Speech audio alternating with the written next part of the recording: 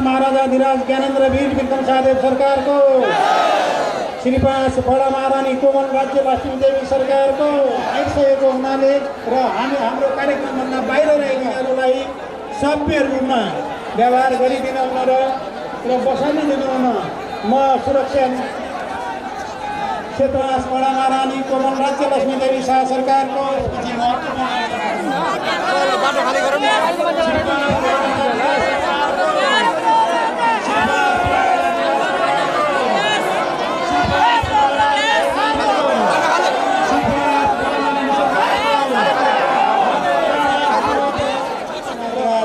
ज्ञानेन्द्र वीर विक्रम सादेव सरकार, श्रीपास बडा महारानी सरकार, राज परिवारका अन्य सदस्य सरकारहरूलाई विराजमान गराउँदैछौँ र यो ऐतिहासिक क्षण अब केही समयमै आउँदैछ। शान्त भएर बसिदिनु हुन म अनुरोध गर्दछु।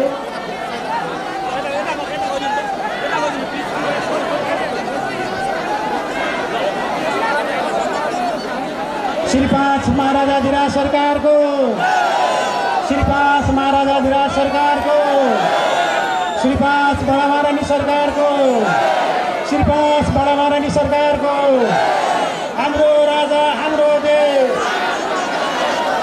हाम्रो राजा हाम्रो देश, हाम्रो भाषा हाम्रो भेष,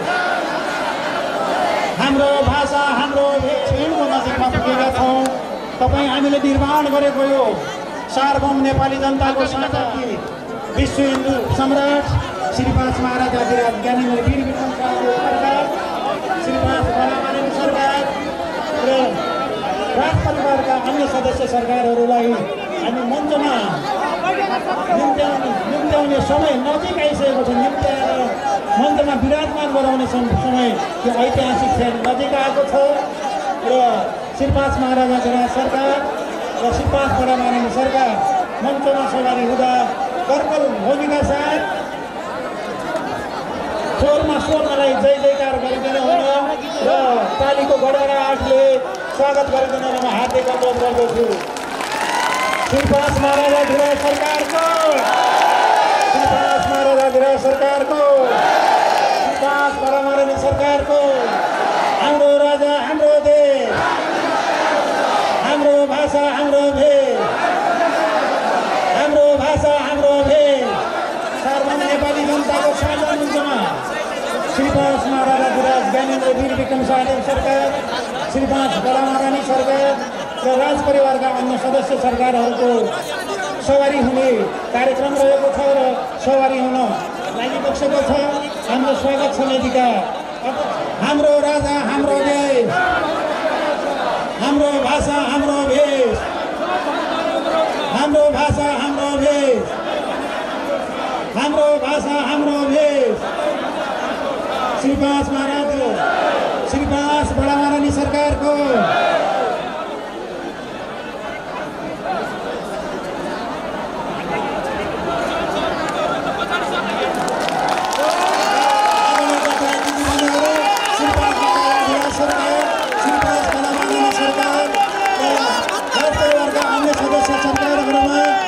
यो मञ्चमा स्वागत गर्न पनि स्वागत भइबसेको अवस्था छ।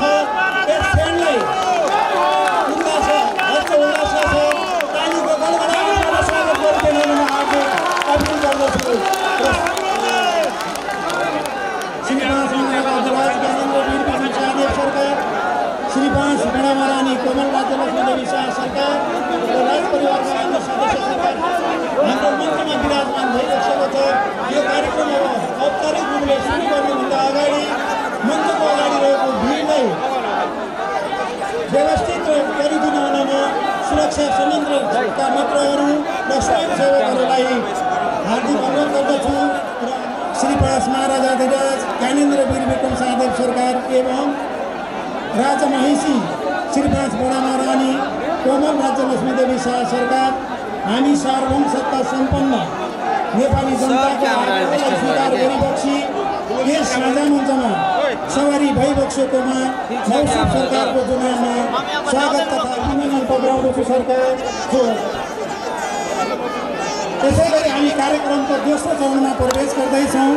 श्रीपास महाराजाधिराज ज्ञानेन्द्र वीर विक्रम शाहदेव सरकार तथा श्रीपास बडामारानी सरकार, कोमल राज्यलक्ष्मी देवी शाह सरकार र राज परिवारका अन्य सरकारहरूको चुनावमा ब्याज टक्राउन हुन म श्रीमती विवासा र श्रीमती चिन्तादेवी तुराहरूलाई अनुरोध गर्दछु।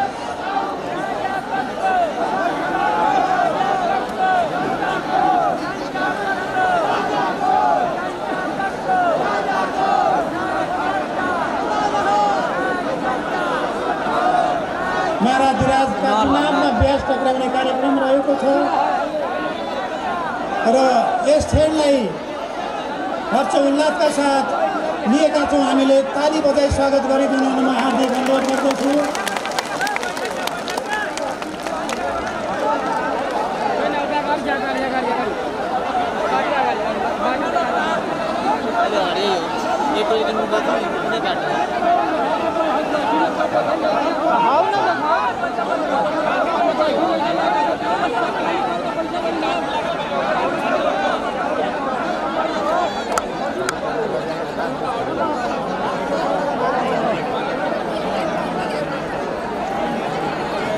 आदरणीय दाजुभाइ तथा दिदीबहिनीहरू, यो मञ्चको वरिपरि भिड हटाइदिनु हुनमा हार्दिक गर्दछु।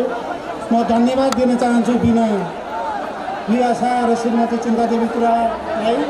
र यसपछि म कार्यक्रमको दोस्रो चरणमा प्रवेश गर्दैछु।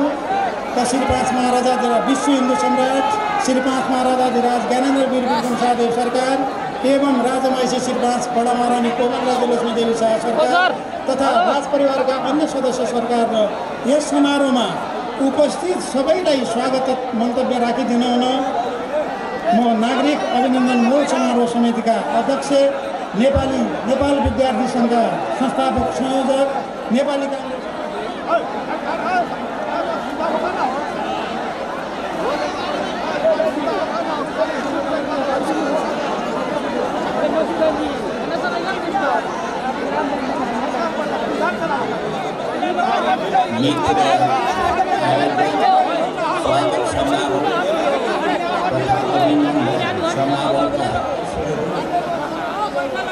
श्री 5 राजदरबारका सचिवज्यूहरू, मेरा नेपालका र वीरगञ्ज सहरका प्राप्त भएको छ प्रजातन्त्रको पहिलो किरण विजय भएको यो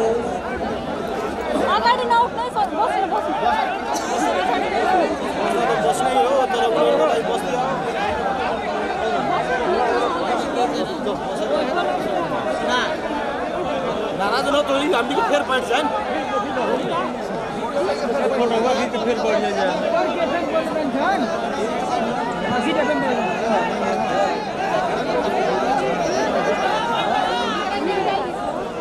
फोटो खिच्दा 5 मिनेटमा यो ऐतिहासिक क्षणलाई ताली बजाएर स्वागत गर्न हार्दिक अनुरोध गर्दछु।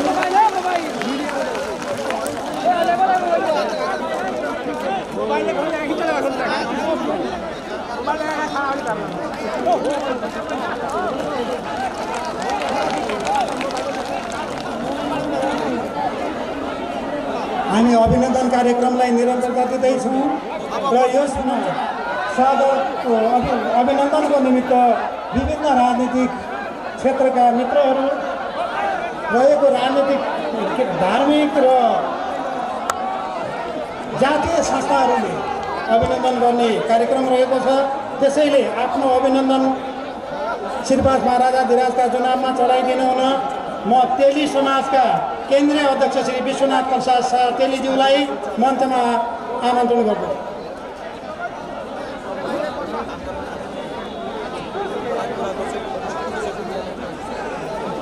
त्यसपछि नेपाल दशनामी समाजका केन्द्रीय उपाध्यक्ष श्री सुरेन्द्र गिरिजीलाई लाइनबद्ध भएर तयारीको हालतमा बसिदिनु हुन हार्दिक अनुरोध गर्छु। नेपाल दशनामी समाजका केन्द्रीय उपाध्यक्ष श्री सुरेन्द्र गिरी,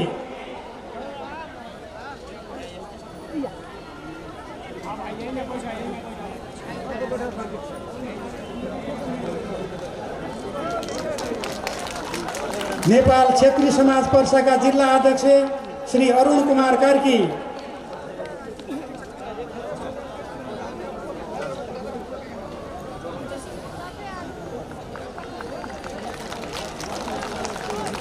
विश्व सन्धि सेवा समाज नेपालका अध्यक्ष राष्ट्रिय अध्यक्ष श्री राजकुमार सिन्धी,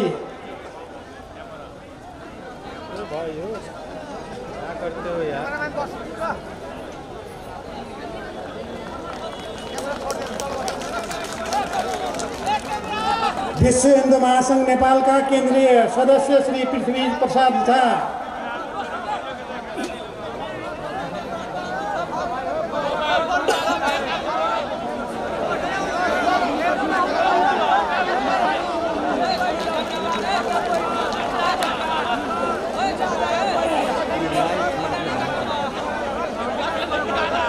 मस्जिद ए बेलाल का मौलाना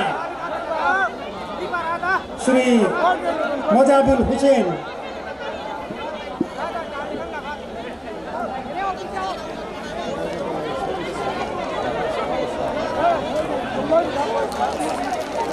मस्जिद ए अबू बकर का अध्यक्ष श्री हेतुल्ला मियां मंसूरी,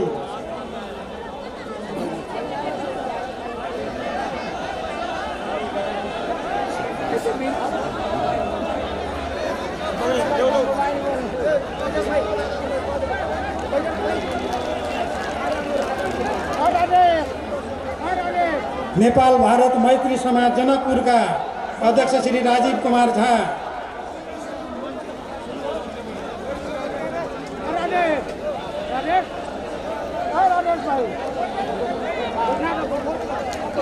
नेपाल विद्युत परिषद का केंद्रीय उपाध्यक्ष श्री नरेश गिरी,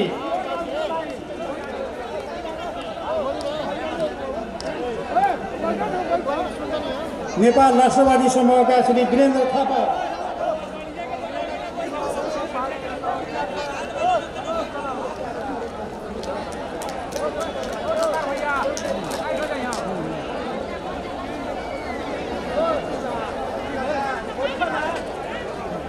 ज्येष्ठ नागरिक समूहका श्री पशुपति विक्रम शाह,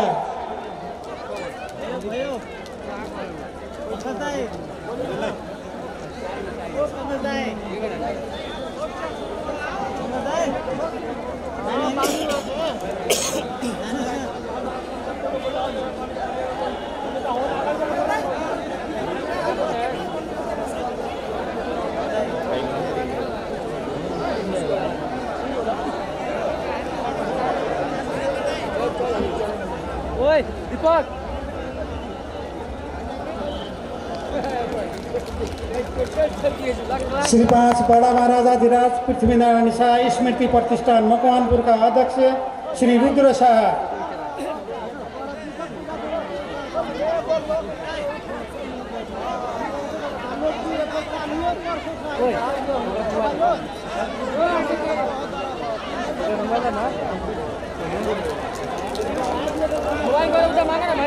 अति हर्षित शीर्षक कविताका रचयिता श्री नन्दकिशोर गोयल, संयोजक राष्ट्र सरोकार मञ्च नारायणी।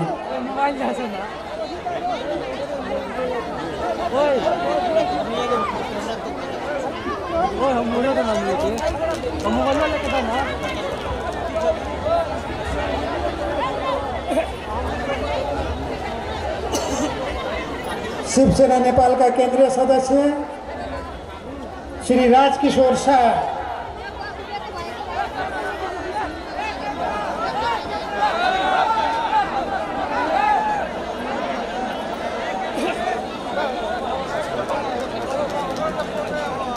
नेपाल राष्ट्रवाद संघका अध्यक्ष श्री जनकलाल शाह,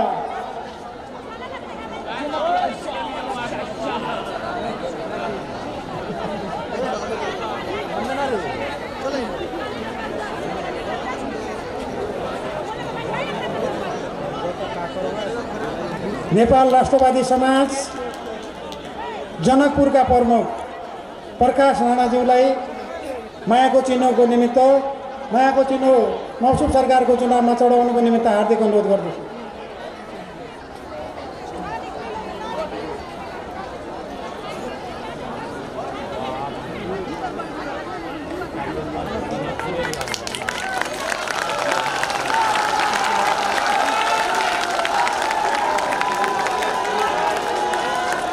अभिनन्दन कार्यक्रम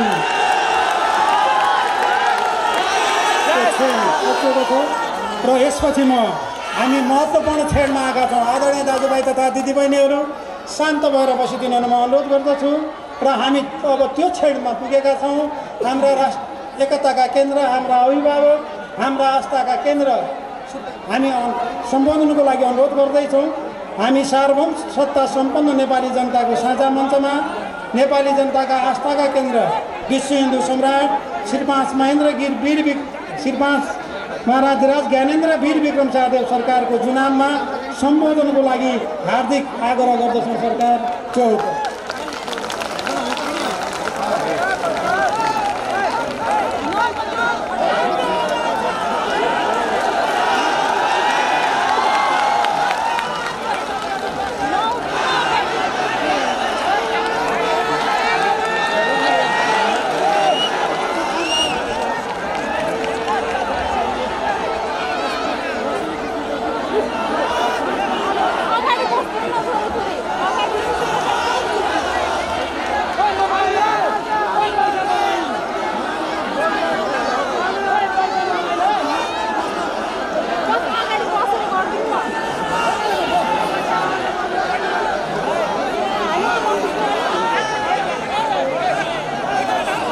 उपस्थित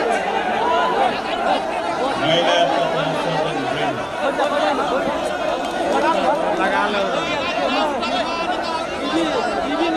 तपाईहरूका बीच आफ्नो मनका कुरा भन्नु पाउँदा मलाई आज खुसी लागेको छ।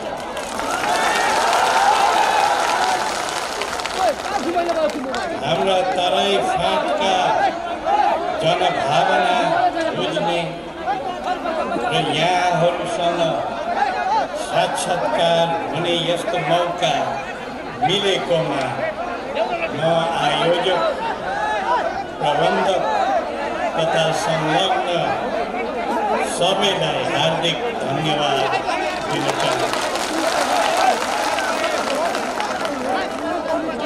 हाम्रो अन्नको भण्डार भनिने तराई मधेसको यो समतल उब्जाउ फाँट हामी नेपालीका लागि यो भूमिको अर्कै ठुलो मूल्य र महत्त्व छ। गौरवशाली इतिहास बोकेको उद्यम, इलम, उत्पादन व्यवसाय, बजार र आर्थिक उत्थानको आधार हाम्रो तराई मधेसको छुट्टै पहिचान, गौरव र प्रतिष्ठा छ। हामी देखिरहेका छौँ, भोगिरहेका छौँ। 2-3 दशक यता आएर हाम्रो तराई क्षेत्र, हाम्रो यो उर्वर मधेस भूभाग आज उजाड बन्दै गइरहेको छ। यहाँको पोखरी, पानीको स्रोत, ट्युबवेल, कुवाधार तथा जल सतह कमजोर बन्दै सुक्खा, खडेरी र मरुभूमिकरणतिर गइरहेको छ। यो गम्भीर चिन्ताको कुरा हो। मधेसका होनहार उद्यमी युवा जनशक्ति दिनौँ विदेशतिर दगोरिरहेको छ। उचित रोजगारी, सिप, इलम र अवसर दिन नसक्दा गरिबीको बाध्यताको कारण हाम्रो जमिन, हाम्रो स्रोत साधन सबै सुक्दै हाम्रो जनशक्ति पातिलिँदै गएको छ। यो दुःखको कुरा हो। देश बनाउनु, देश बचाउनु निरन्तर आवाज छ। हामी माथि आह्वान पनि छ। म भन्छु, हामी हाम्रो पुर्खाको पौरख नभुलौँ। हामी यहीँ बसौँ। हाम्रो यही आफ्नो जन्मभूमिका लागि मरिमेटौँ।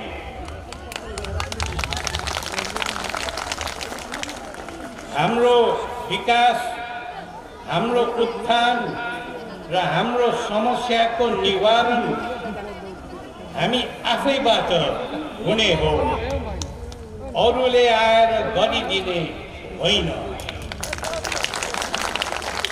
तर दुःखका साथ भन्नुपर्छ, आज हाम्रो देश हिमाल, पहाड र तराई सबै उजाड बन्दै खोक्रो भएर चरम दुर्भाग्यको अवस्थातिर खस्किएको छ। यो अवस्थाको अन्त गर्नै परेको छ। यसका निम्ति अब सोच्ने बेला आयो। देशलाई झन्झन बर्बादीतिर नलैजाउँ। त्यसका लागि अब सबैले सोचौँ, समीक्षा गरौँ। नेपालको यस्तो राम्रो प्रकृति, हाम्रो यतिका प्राकृतिक स्रोत साधन, हाम्रो आफ्नो क्षमता, यी सबै कुरा हाम्रो आफ्नो आर्थिक उन्नतिमा लगाऊ। आफ्नो घर उजाड पारेर अरूको उन्नतिमा आफ्नो श्रम, पसिना लगाउने अब बेला गयो। आफ्नो क्षमता, आफ्नै घरद्वार, आफ्नै गाउँ बस्ती र आफ्नै बनाउनेतिर अब हामी लाग्नै पर्छ। यसैमा हाम्रो देशको उन्नति प्रगति, इज्जत र प्रतिष्ठा निर्भर हुन्छ। हामी भूगोल र भूबनौटमा बाँडिने होइन, हामी जात जाति, धर्म, संस्कृतिमा खण्डित हुने होइन। हामी सबैको देश नेपाल, नेपालमा बस्ने हामी सबै नेपाली।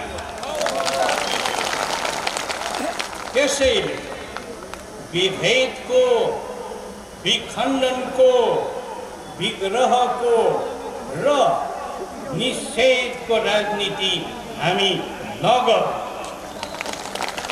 हामी सबैको भलाइ यसैमा छ।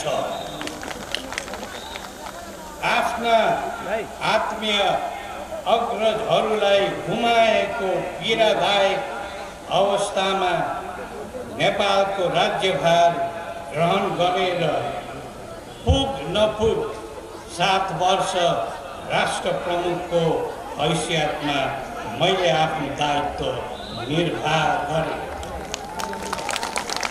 तत्काल अप्ठ्यारो परिस्थितिमा पनि देशको थप बर्बादी नहोस् र हाम्रा प्रजातन्त्रका मान्यता राखेर नै मैले काम गरेको हुँ।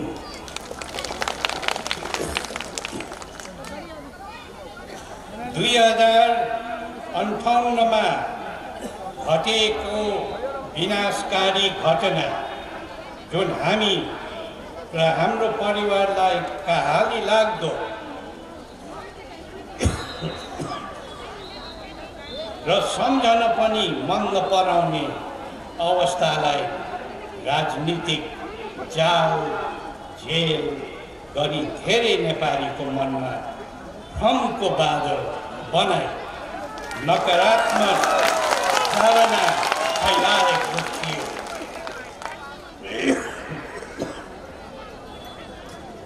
हामी र हाम्रो परिवारलाई घातक प्रहारहरू पनि गरेका थिए। सत्य सधैँ सत्य हुन्छ, असत्यको विजय कहिले हुँदैन। हाम्रोमा प्रत्यक्षदर्शीहरू हुँदाहुँदै अज्ञानता र छलले अझ पनि हामी बहकिरहेका छौँ। यो अन्यायपूर्ण मात्र होइन, दुर्भाग्यपूर्ण पनि हो। आफ्नो पुर्ख्यौली राजदरबारबाट परित्याग गर्दा 2065 ज्येष्ठ 29 गते आम सञ्चार माध्यम मार्फत मैले भनेको थिएँ, म नेपाल नै बसी मुलुकको बृहत्तर हित र शान्तिका लागि योगदान पुर्याउन चाहन्छु। अनि त्यति बेलै मैले भनेको थिएँ, स्वाभिमानी आम नेपालीको समग्र हित होस् भन्ने मेरो हार्दिक कामना छ। हाम्रो राष्ट्र प्रेम र राष्ट्रहितको सदाशयता कायम नरहँदा देशमा विषम परिस्थिति बढ्दै जान्छ र त्यस्तो व्यथितिबाट आम जनतामा आक्रोश उत्पन्न हुन्छ भन्ने त्यतिखेरको आकलन हो। बितेका 15 वर्ष पछि आज त्यो असन्तोष, चासो, चिन्ता, आक्रोश सर्वत्र छताछुल्ल छ। आफ्नो गरिमापूर्ण राजपाटबाट वियुक्त हुनुपर्दा मैले व्यक्त गरेको राष्ट्रप्रेम, राष्ट्रियता, प्रजातान्त्रिक प्रतिबद्धता तथा देश र जनताको उत्थानमा क्रियाशील हुने भावनालाई मैले आज पनि सान्दर्भिक रूपमा सम्झिरहेको छु। त्यसै आशय अनुरूप मैले चिरकाल र यन्त्र सुरक्षित रहोस् भनेर आफ्नो श्रीपेट राष्ट्रलाई सुम्पिएको थिए। हामी देशमै छौँ, आज पनि देशमै रहेर हामीले देशको गौरव गाथा गाइरहेका छौँ। अहिले पनि देशको सर्वाङ्गीण उन्नति होस्, भेदभाव रहित ढङ्गले सबै देशवासीको विकास हुँदै जाओस् भन्ने नै हाम्रो भावना छ।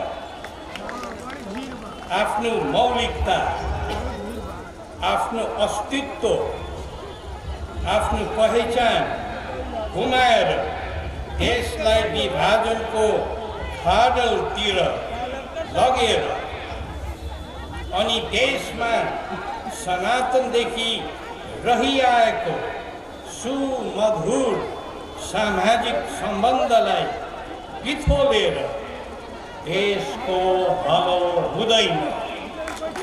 यो कुरामा अहिले पनि हाम्रो अडान कायम छ। त्यसैले हाम्रो राज्य व्यवस्था, हाम्रो राजनीति, हाम्रो अर्थव्यवस्था र हाम्रो सामाजिक दुरावस्था सबैको राम्रो मूल्याङ्कन गरेर सबैको सुधार, सबैको उपकार, सबैको विकास र सबैतिरको निकासको बाटोमा हामी अब लाग्नु पर्दछ। यसैमा हाम्रो कल्याण छ। सबैमा फेरि एकपटक हाम्रो धन्यवाद। जय नेपाल।